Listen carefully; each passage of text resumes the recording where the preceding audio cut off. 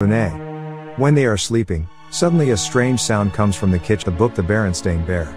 Matt replies that the book is titled The Berenstain and tries to find it on the internet, and it turns out that there are many people who think that namely the Mandela effect theory. The next day, Brendan is at the observatory, but Brendan is very sure that they didn't take photos in that place, and then goes to see Matt and talks about the Mandela effect theory. Brendan's in his theory and believes that he now lives in a parallel universe.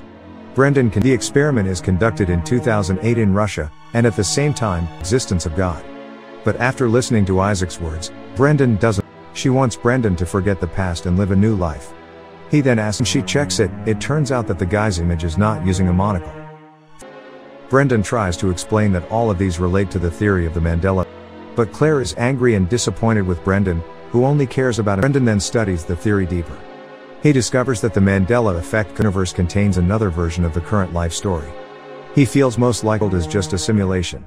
Brendan then tries to see Dr. Rowland, but the doctor explains that his research shows that the universe is a computer simulation experienced by Brendan as a form of bug, or a mix between the current simulation of this world. He could change the program by using script coding, so that would change the world with just an ordinary computer with very low specifications. Brendan's program could be run using the quantum computer.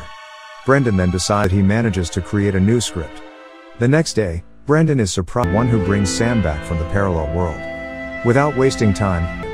But at that time, Brendan begins to feel strange about Claire's behavior. Brendan goes straight to Dr. Rowland, but he is shocked when he hears the news. Brendan immediately decides to make a coding script to run the command to reinstall. He is worried that the universe would be destroyed and could not be recreated. But for this on his script, and the quantum computer then shows signs of reaction. Brendan's buildings also glitch. Brendan then goes to see his family, and he sees that the whole universe disappears into the darkness.